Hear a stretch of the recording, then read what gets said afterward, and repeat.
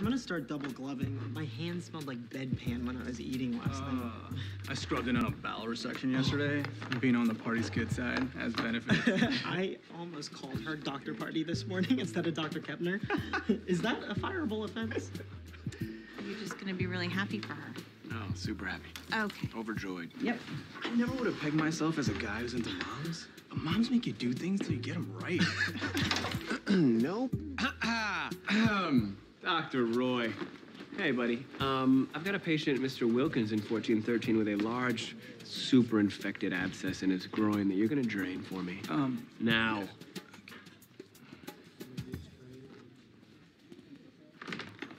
Yes, I tried. You should try harder. She's the mother of my kids. Harder. Harder.